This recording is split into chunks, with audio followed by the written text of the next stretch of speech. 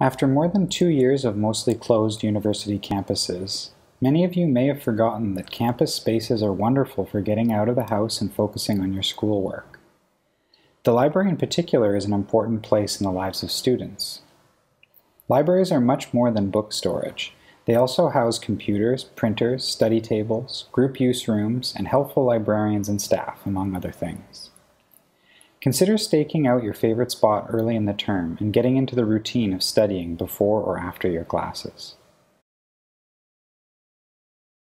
Once you enter the library, it may appear a bit small. This is because the large majority of the library's collections and study spaces are up on the 5th floor.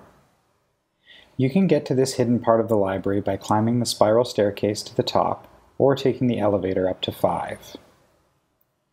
While there are indeed more study spaces on the 5th floor, if you want to study near the library entrance, library services, or the reference collection, or if you're here to use one of the library's desktop computers or group study rooms, then the 4th floor is definitely for you.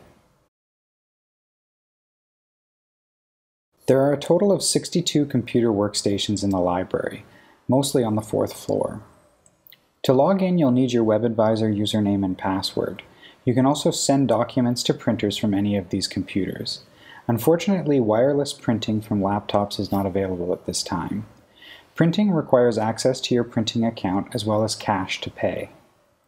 Login information for your printing account, also called your Equitrack account, should have been sent to your student email. If you encounter any problems with the computers or printers, please see staff for assistance. Food is not allowed in the library on either the 4th or 5th floor. There are lots of great places to eat on campus, including several cafeterias, so please take your food there. You can bring water, coffee, tea, or other beverages into the library as long as they are in a spill-proof container. Whatever you bring along with you to the library, please take a minute to clean up your space before you leave. Don't leave bits of paper or pencil shavings on the tables. Throw them away. Library books can be placed in the return bins. Clear the table and push in your chair to leave an inviting space for the next student.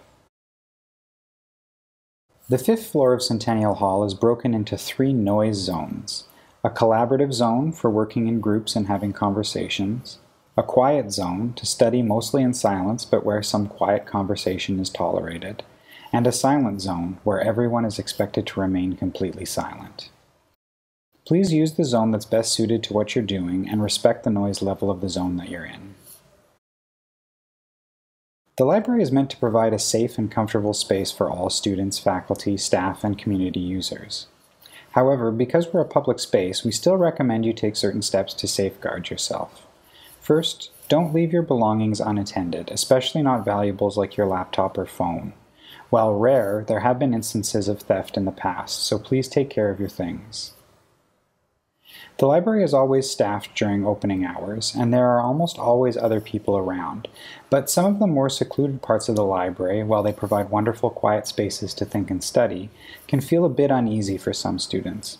If this is you, then you may want to look for a space with a few other people nearby, or perhaps bring a study buddy along. If you ever feel uncomfortable or in danger in the library or any place on campus, move to a safe area and contact campus security.